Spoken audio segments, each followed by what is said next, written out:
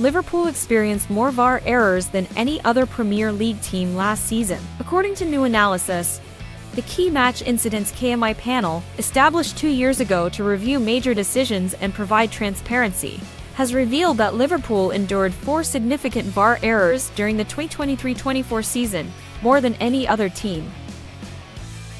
Key incidents. August 19.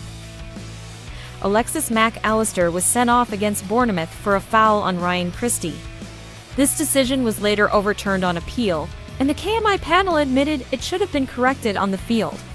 Liverpool won the match 3-1 despite the error. September 30. A crucial goal by Luis Diaz was wrongly disallowed for offside during the match against Tottenham. At the time, the game was tied 0-0, and the error significantly impacted the match's outcome, with Liverpool eventually losing. December 23. During a match against Arsenal, Martin Odegaard's handball in the penalty area was missed by VAR. Liverpool was trailing 1-0 at the time, and a penalty could have changed the game's dynamic. December 26. In a game against Burnley, Darwin Núñez was incorrectly judged to have fouled Charlie Taylor before Cody Gakpo scored. This decision was also later deemed incorrect by the KMI panel. Impact on Liverpool.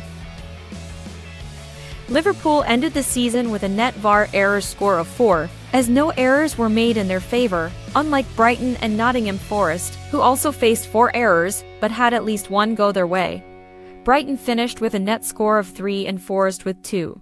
Wolves also had a net score of 3, suffering 3 errors with none in their favor. Premier League's consideration. The ongoing controversies and errors have led to a proposal from Wolves to scrap VAR, which will be voted on at the Premier League's annual general meeting on June 6. This proposal underscores the growing frustration and debate over VAR's effectiveness in ensuring fair play. The analysis highlights the need for continuous improvement in VAR technology and decision-making processes to maintain the integrity of the game and ensure fairness for all teams.